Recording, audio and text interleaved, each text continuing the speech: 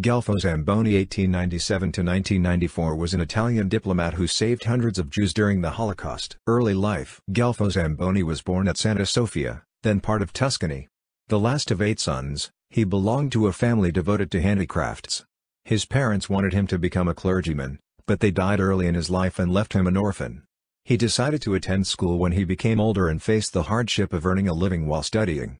At 19 he fought as an infantryman in World War I, from 1916 to 1918, and was honored with a Bronze Medal of Military Valor and a War Merit Cross as he had been seriously wounded. After the war he received a degree in economics and trade. In 1925 he took the exam that began him in his diplomatic career. He would be an associate of Baron Bernardo Uttilico, the Italian ambassador in Berlin, and learned and became fluent in German.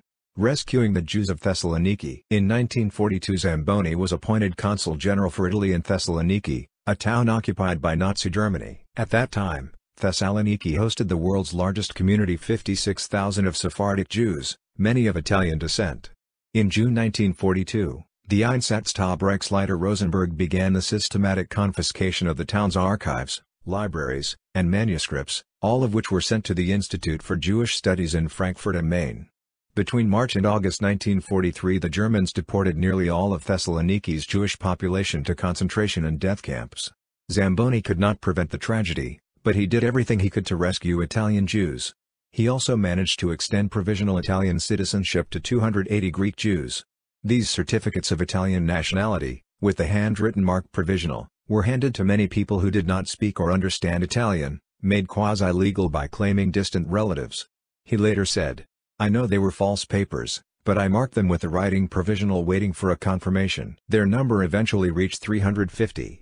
Zamboni thus saved them from deportation as well. Zamboni left Thessaloniki on June 18, 1943 to return to Rome. His work in rescuing Jews was continued by his successor, Giuseppe Castruccio.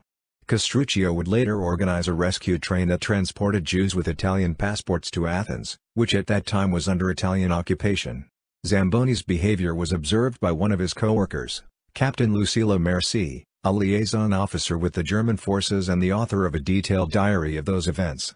Post-war. After the war's end, Zamboni was put in charge of diplomatic missions in Baghdad and in Thailand. He was the Italian ambassador to Thailand until 1961.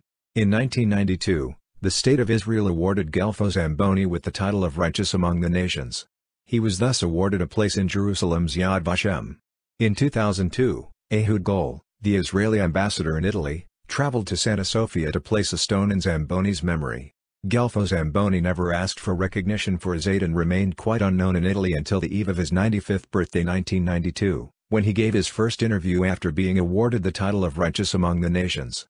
In 2008, the Italian embassy in Athens published the book Abbracci Salonica 1943, I Documenti della Moneta Italiana, edited by Antonio Ferrari, Corriere della Sera, Alessandra Coppola, University of Padua, and Yanis Chrysophis, a Greek journalist. This book reports the telex sent to Rome by Zamboni. His story also inspired the theatrical work Salonica 43 by Ferdinando Siriani, John Paolo Cavarai, and Antonio Ferrari, previewed at the University of Tel Aviv on September 23, 2008 during a celebratory evening organized by the Italian Cultural Institute.